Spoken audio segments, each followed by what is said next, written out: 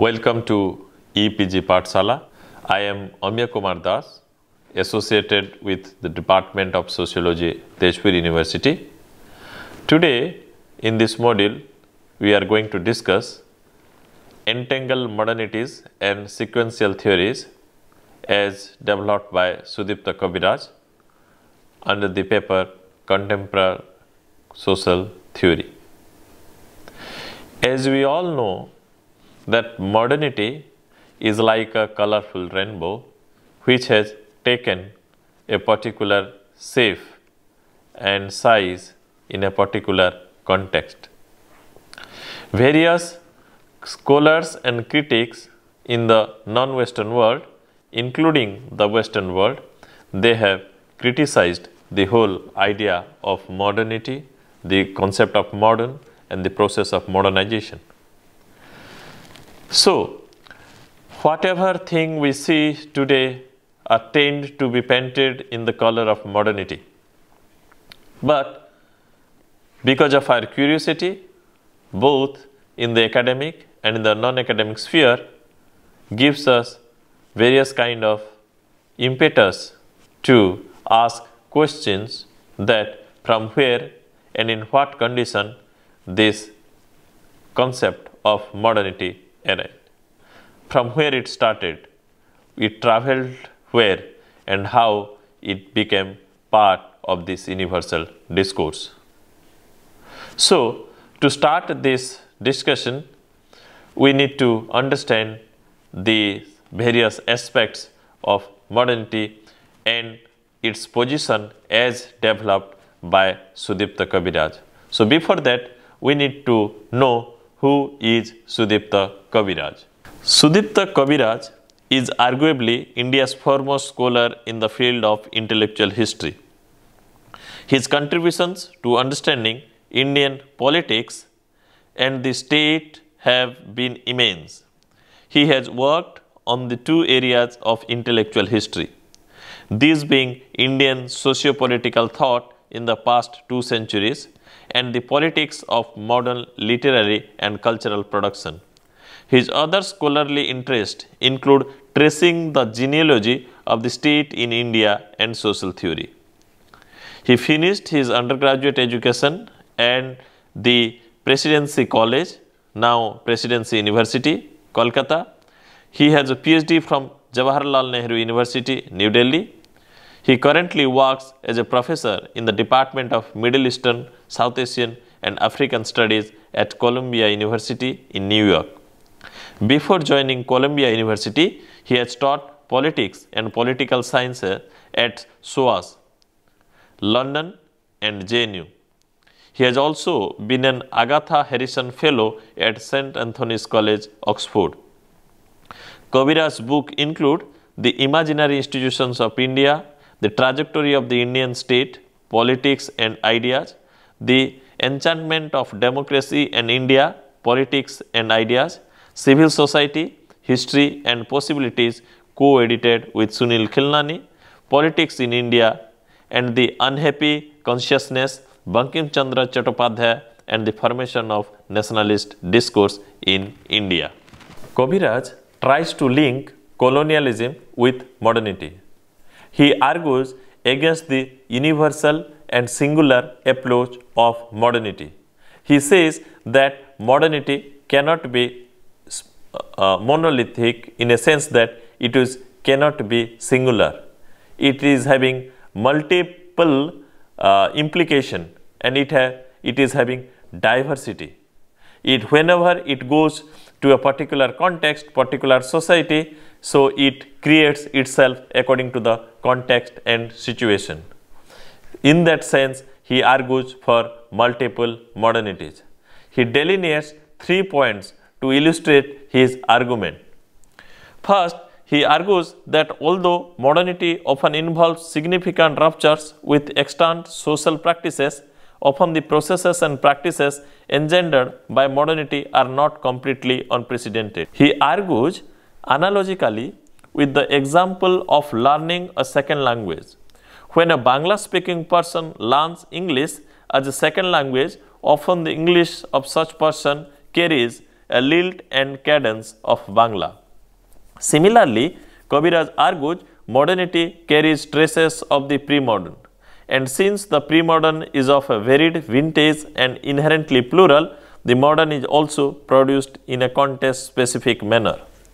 Secondly, Kaviraj argues that modernity is a plural process based on actual historical evidence of various societies' experience with modernity. He says it is possible to argue that unlike what most Western theorists of modernity posit, no single causal process can produce all the artifacts and institutions of modernity. Further, he argues the actual ways in which social processes occur and connect with each other have a strong bearing on the final outcomes. Since these processes are inherently plural, the outcomes cannot be singular. In this context, he gives the example of secularism in India. By the time democracy with adult suffrage arrived in Western societies, they were sufficiently secularized. Hence, in the West, there was no major conflict between democracy and secularism. But in the Indian context, democracy with adult suffrage arrived in a country where group loyalties, including religious loyalties, were important and society was not sufficiently secularized. Hence, in the Indian context, there are fault lines between constitutional demands of a secular polity and the imperatives of a non-secularized society. Third, Kaviraj puts forth modernity is characterized by reflexivity in two ways. In the first sense, modern institutions and practices are directed as much towards the other as they are towards the self, towards their own societies. In the second sense, reflexivity refers to a recursive process through which the technologies of modernity get refined and perfected over a period of time. Because of this fact, it is not likely that colonial and post-colonial societies will have to repeat the experiences of Western societies in order to become modern. Sudipta Kaviraj also talks about various communities in the sense that fuzzy and enumerated communities in the context of India.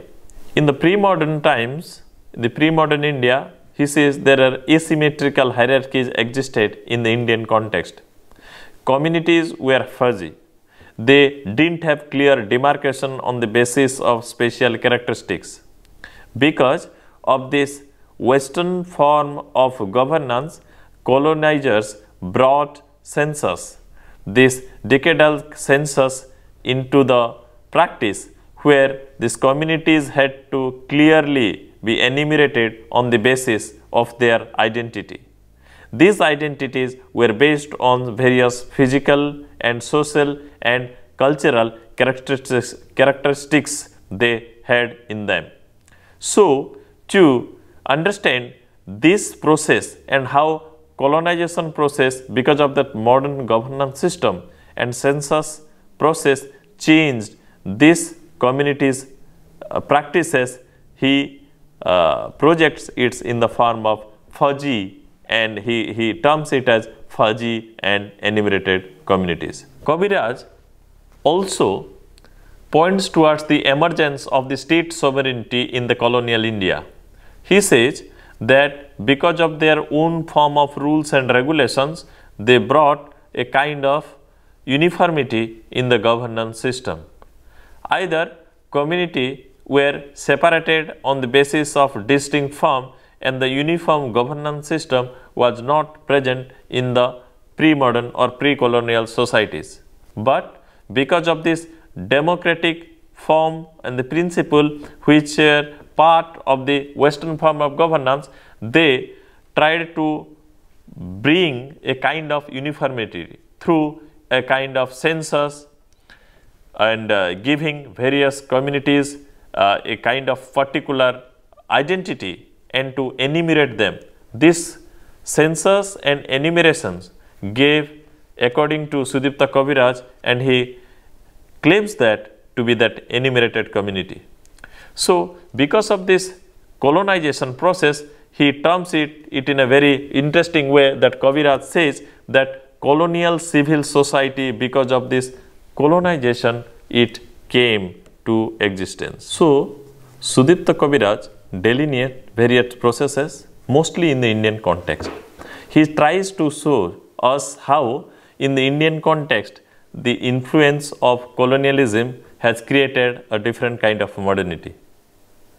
Going against the argument that modernity is having a monolithic structure which creates a universal pattern everywhere wherever it goes, he says it is not like that in many other societies. Specially giving examples from Indian context, he argues that it is multiple in its nature, means that he says that it has multiple dimensions. While talking in a generalistic way by explaining, he says that this politics in India emerged because of that anti-colonial struggle, and the growth of nationalism happened because this politics or this engagement of the native people or the Indian people against these colonizers. If we look at various aspects of it, it gave a kind of first in its way, or for the first time it established its sovereignty in the Indian history. Because of this colonization, the conflict between or the freedom struggle by the Indians against the Britishers, it gave a meaning to the struggle to carry it forward. If we try to put that in the language of Kaviraj, he says from the time of the British dominance in India was cognized by people in the initial response was one of bafflement.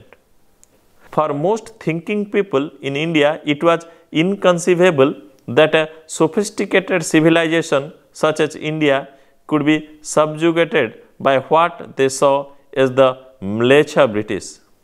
According to Sudipta Kaviraj, when Indians started interrogating colonial subjection and moved from a position of anti-colonialism to that of nationalism, from asking questions surrounding reasons for India's civilizational defeat to the possibilities of freedom from colonial rule, certain key processes got initiated. One set of dialogue regarding Britain's superiority over India and the reasons for the latter's defeat in the hands of the former was seen as a result of social organization. The British were seen to constitute a collectivity, a nation, and were seen to have their command a state that acted at the behest of this nation. The British colonial state in India could not completely implement its liberal utilitarian agenda in the colony for very obvious reasons. Instituting a system of liberal political rights would have been suicidal to the colonial state in India, its ambitions in the region. Instead, what it did, as already mentioned, is to institute a system of liberal rights in the social and economic spheres. This meant that at the level of experience by the people of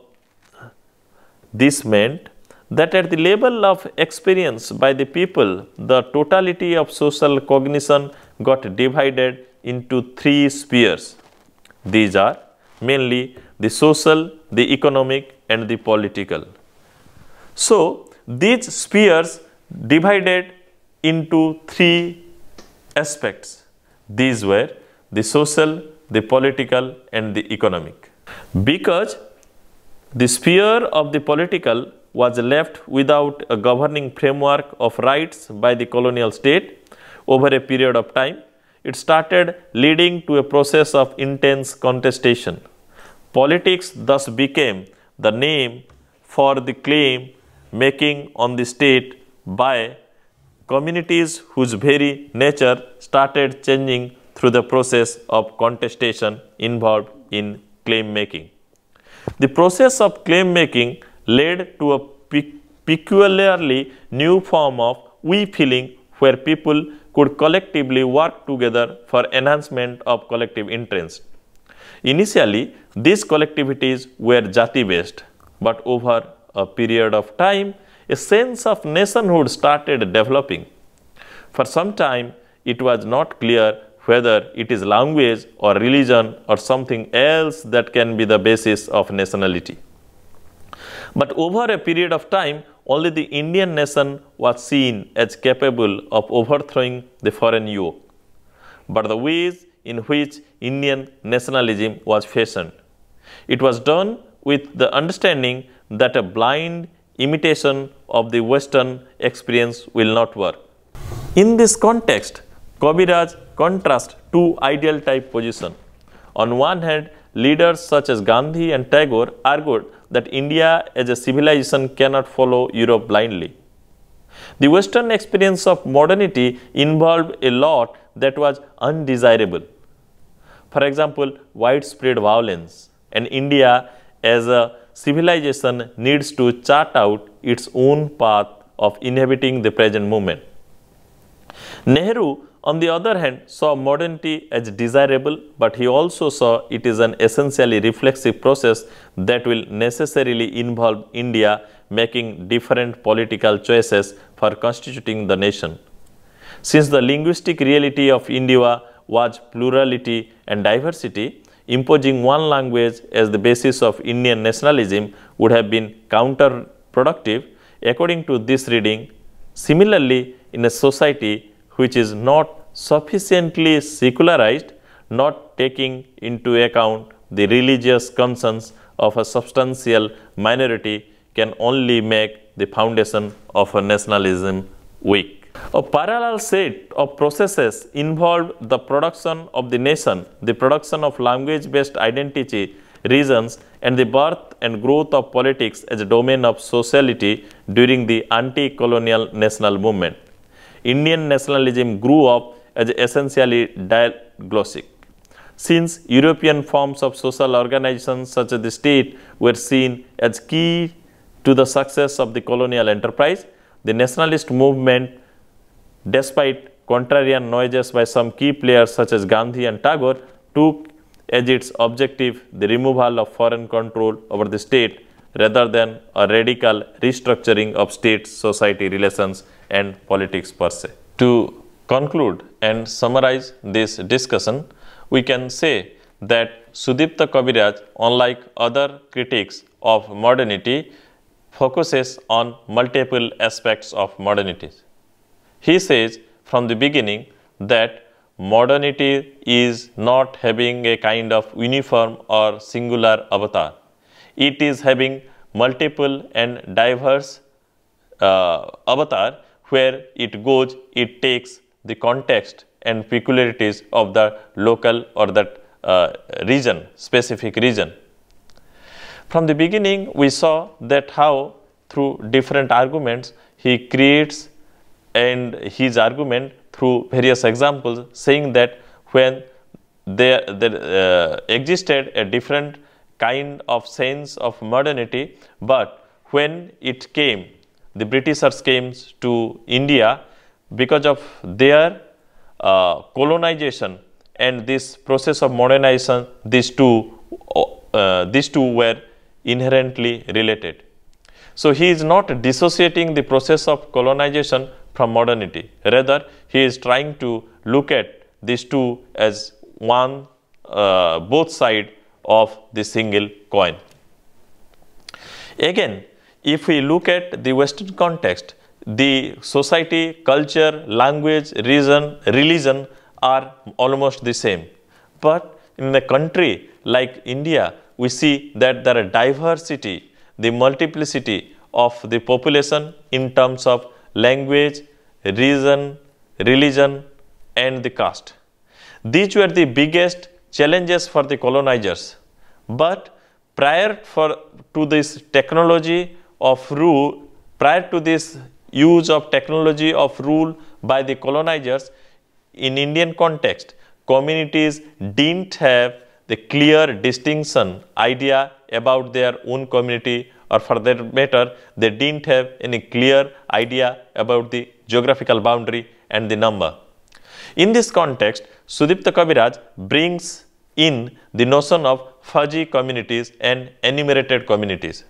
Because of this governance system, they try to bring in a various kind of rules, technology of rule, whereby they bring in various kinds of methods, governance system to distinguish between various communities by creating various kind of identities, so that these communities can be distinct on the basis of their characteristics.